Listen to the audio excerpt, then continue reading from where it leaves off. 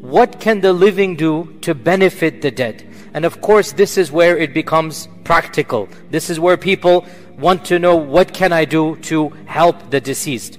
And the first three things that are explicitly mentioned are known to all of you. It is the most authentic hadith.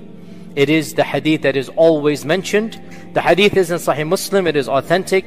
إِذَا مَاتَ ابْنُ آدَمَ, when the son of Adam dies, انقطع عمله, all of his deeds stop. إِلَّا مِنْ ثَلَاثٍ. Okay, this hadith is always used. And also, what is really important about this hadith, as we will see the other ahadith, people are coming and asking the Prophet ﷺ, can I do this? Can I do that? Can I do this? This hadith, what is the difference? He's telling us. He's presenting us. Big difference. This means what is mentioned in this hadith occupies a higher status, because he is the one offering, sallallahu alaihi wasallam, what can you do for the deceased? This is what you can do. The other traditions, as we're going to see, by and large, people are coming and asking him, can I do this? Can I do that? How about this? And then he says.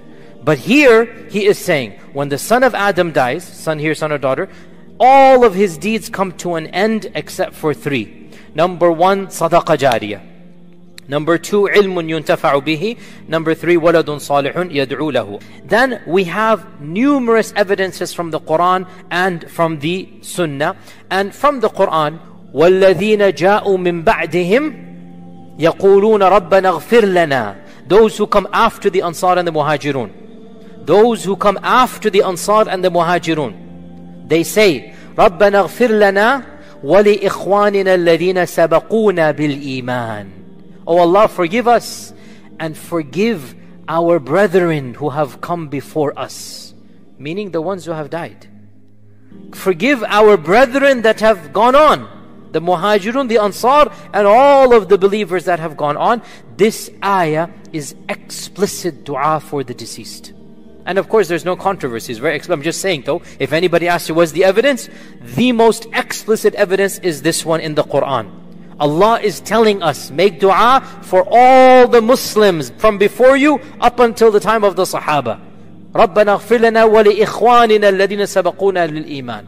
And as well, we have so many evidences from the Sunnah of the Prophet sallallahu alaihi wasallam. Of them is the Prophet sallallahu alaihi wasallam going to Baqi', making dua for the deceased. Of them is praying for the deceased in the janazah itself. In fact, what is the Salatul Janazah except dua for the deceased? What is the purpose of Salatul Janazah except making dua for the deceased? Hadith in Abu Dawood, our Prophet sallallahu alaihi wasallam said, when you pray for the deceased, pray with sincerity. Pray with ikhlas. Why? Because you will need it when it's your turn. As you do unto others, people will be done unto you, right?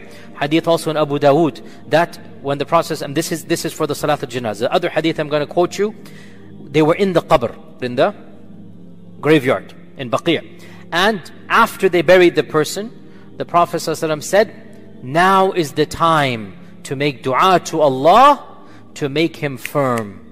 Salullah al-afiyah wal-thabat. Now is the time to make dua. So again, all of these are evidences we make dua for the deceased. Now is the time to ask him for thabat, for afiyah, because now he is being asked by the angels. So, we make dua for the deceased at any time, and in particular at two occasions. Number one, in the janazah, Salatul Janazah. And number two, right after dafn. These are the two extra special encouraged places to make dua.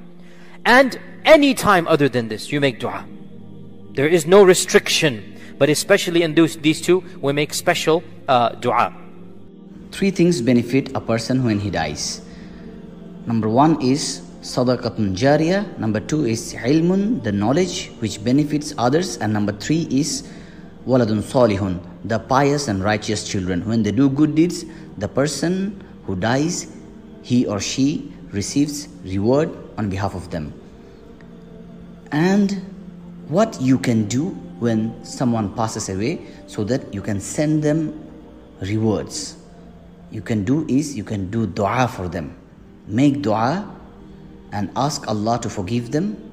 Allah subhanahu wa ta'ala will give them rewards. And attend the janazah of the person who dies.